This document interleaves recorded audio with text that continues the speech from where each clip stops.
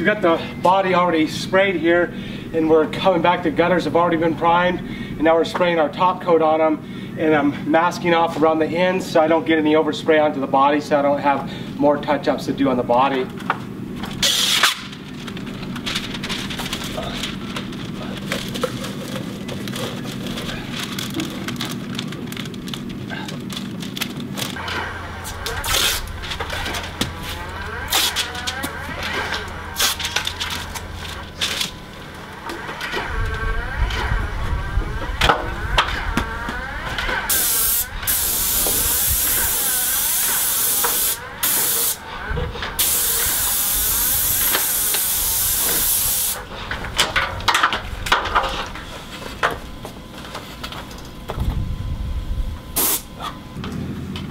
I don't want to get any overspray on my drip metal right here, so I'm just using my shield and shield holder so I can just spray the end of the gutter right there and not get any overspray on that metal.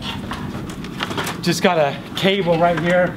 Want a nice line on this cable, so I want to mask this cable.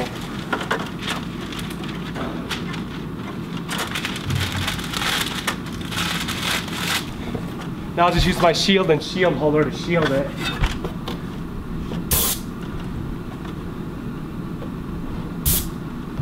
Now I got a nice line on that cable.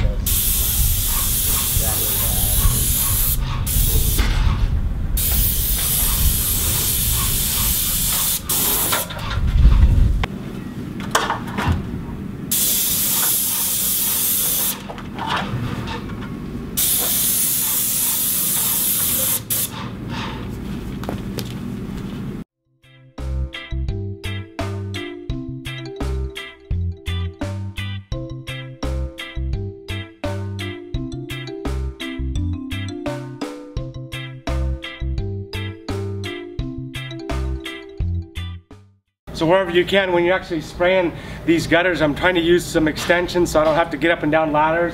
Like this distance right here, I can just walk along this whole thing and I don't have to have very many starts and stops at it at all. Less starts and stops, less chances for spits. So the gutters will look a lot more natural, like they're actually factory finished, instead of, you definitely don't want to brush and roll them because then it leaves brush strokes all over them. But here I can just walk this whole distance right here without having to start and stop.